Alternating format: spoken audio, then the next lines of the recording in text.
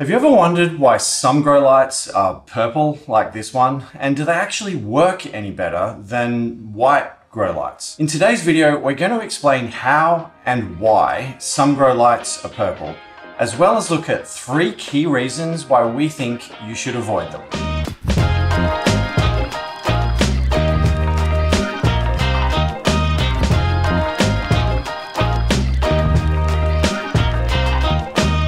Guys, my name's Nate. I'm from Urban Leaf, where we specialize in helping city dwellers grow their own food and reconnect with nature.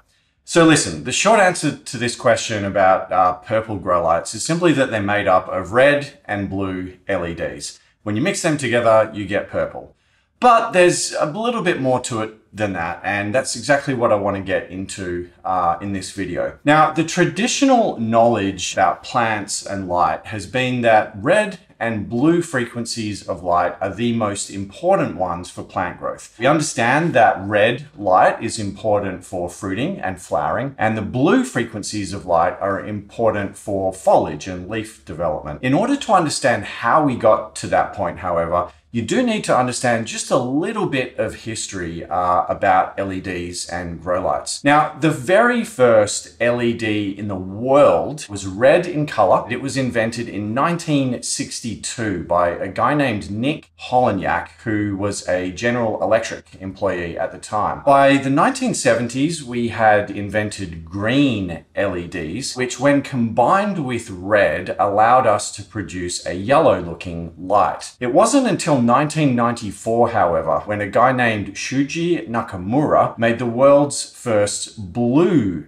LED. And so at that point, we had red, green, and blue, which meant that we were able to combine all 3 colors and produce a light using LEDs that looked white to our human eyes. So Philips, the big electronics company, they were the first guys to actually produce a screw-in type LED. That didn't happen until 2009, which means that even if you had the oldest screw-in LED in the entire world, it wouldn't even be much more than a decade old at this point. So how is all of this relevant to today's blue, red / purple grow lights? Well, I'm glad you asked, because the history of these grow lights has a lot to do with why we think they do not make sense for the at-home grower. And the first reason that I think you should avoid a purple grow light if you're growing in your own home is that the economics of these grow lights just don't make sense. Now, the early manufacturers of these LED grow lights, given that they could sort of separate the colors into different parts, they were able to essentially construct,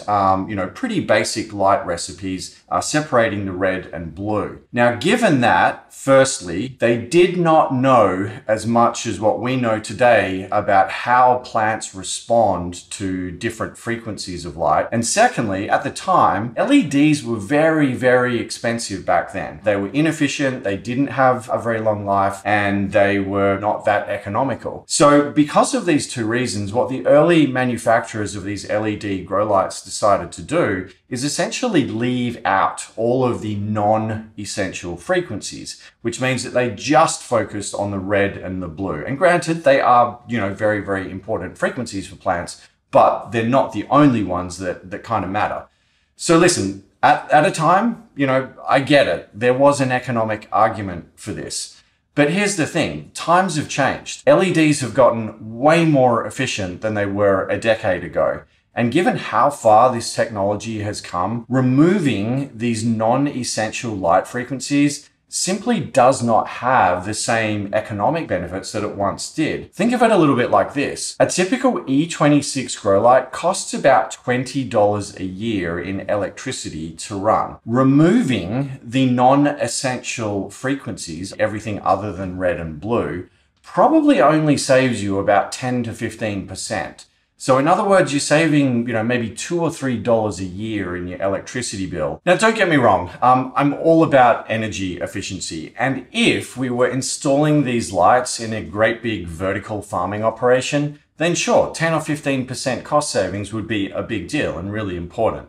However, for the average at-home grower, the economic argument for red and blue LEDs just isn't there anymore. Yes, a decade ago, sure, it made a lot of sense. but the cost savings you get today from taking out all of these other frequencies of light just aren't that significant. The second reason why I think you should avoid a purple grow light is that the red and blue frequencies are not the only ones that are important for plant health. Now, much of the traditional wisdom that we have about plants and grow and lights and how they're kind of connected was developed well before modern LEDs were invented. A guy named McCree did a lot of the foundational work and research in this area, but he only had very, very basic equipment, and he was only able to test plants' response to one frequency of light at a time. He didn't have the equipment to test different light recipes and different combinations of light frequencies. Modern LEDs make it easy to combine light. And that has opened up a whole new field of research that has looked at how plants respond, not to just one color at a time, but we're now researching how plants respond to different combinations of light. One of the guys who's leading the charge, he actually also has a YouTube channel. I recommend you check it out. Anyway, his name is Bruce Budgie. He's a professor at Utah State University. And some of the things that he, as well as many others, are now coming to realize is firstly that UVA and UVB, which is less than 400 nanometers, that's really important for things like essential oils, taste, and flavor. And hey, if we're talking about food here, I would have to argue that flavor and taste are quite important attributes, right? Secondly, you've got green light, which is in the middle. That's kind of in the 500 to 600 nanometer range. That's actually incredibly good at canopy and leaf penetration. It goes much further into the leaf of a plant than red or blue light is able to do. At the other end of the spectrum, you've got far red at 700 to maybe 760 nanometers. In other words, outside of what we measure as a PAR light. The PAR measurement of light is only 400 to 700 nanometers. But this far red, which is outside of that, is actually really, really helpful for cell expansion in plants. And it's also a particularly good complement to blue light. So listen, in my opinion, purchasing a purple grow light today basically means that you're saying you're willing to ignore the last 10 years worth of science and research on this topic. Do that if you wish, but personally, in my opinion, ignoring science and research is a little bit of a silly thing to do. The third reason why I think that you should avoid getting a purple grow light is truthfully, they're just not that pleasant to live with. Let me tell you a story about this. So back in about 2016, Rob and I got together and we were doing the first ever beta test of a at-home growing kit here at Urbanleaf. We got together about 12 people, and Rob and his dad actually spent hours and hours putting together these handmade wooden growing kits. It was a pretty basic setup. But what we did is we divided this beta group into two halves. So 6 people got a unit with a purple grow light. The other 6 got a unit with a white grow light. Because one of the things we wanted to test is how, did people like having these units in their home? Anyway, we were young entrepreneurs, really, really proud of what we'd built and put together.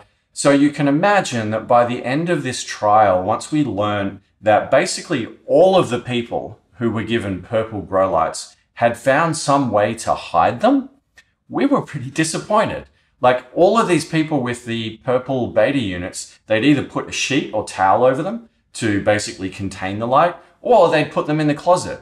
And, we were super proud of these units. We were excited about getting them out into the world, and people were going and hiding them because they did not like the purple light. Yes, it has a certain cool factor, but I promise you that novelty will grow old very, very fast. And hey, if you want another reason to avoid these things, according to this article, purple light actually makes you feel very sleepy, and it's been reported to reduce sexual desires. So, what's a better choice for your grow light? Here at Urbanleaf, what we recommend is a full spectrum of grow light. We think it's going to lead to happier plants and happier people all around. If you'd like to learn more about how we evaluate grow lights over here at Urbanleaf, then check out this video. And if you're looking for some recommendations on where to start with your first grow light purchase, then check out this one.